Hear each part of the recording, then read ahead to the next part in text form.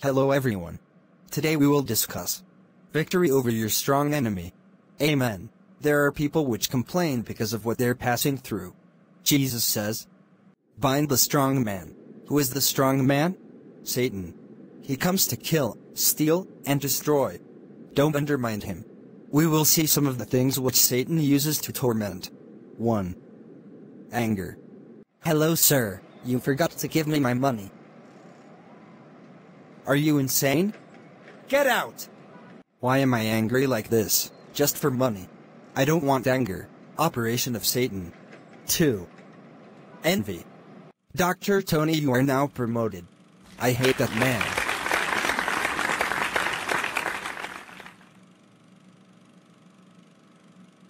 Every time I have envy, I am tired. I hate myself so much. Operation of Satan. 3. Lust. That woman has a beautiful body form, look at her bum. Who said that? So I could say such word, I am a fool. 4. Hatred. Every time I see that man it provokes me. Was it me saying that? Why? 5. A lying tongue. Oh no. Why did I broke that? Who broke that computer? It wasn't me. 7. Fear. I will not go with a plane again. I don't think I will land safely. Hello my boy.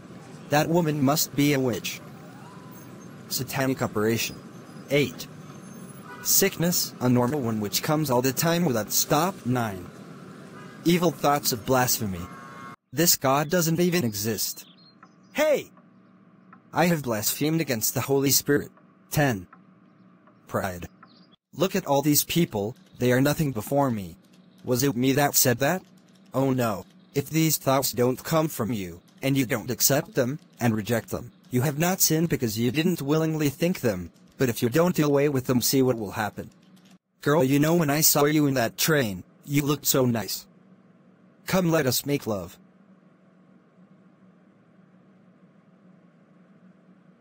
No. Come on. Okay.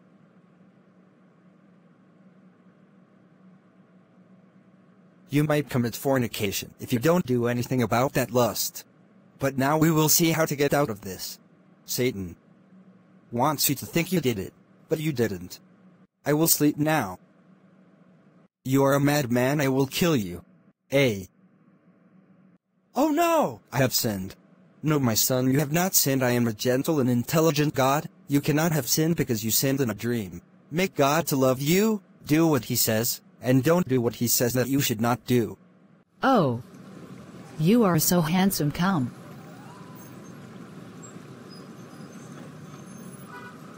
God omnipotent doesn't want this. If you pray, ask righteous people to pray with you so that each of you can be inspired on what to pray by each other, for it is written, 2 are better than 1. Also, when you pray and are tired, don't say a word but look at the cross of Calvary with your heart and think of what the Lord did on the cross. Like this.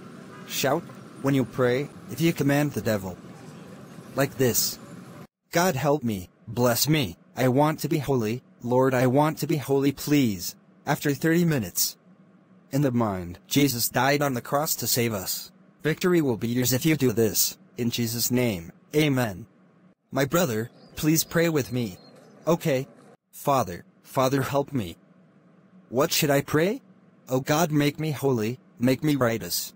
Jesus, make me holy, make me righteous. After 40 minutes. In Jesus' name, amen. Amen. Always ask joint prayer, obey God's word, trust in the Lord.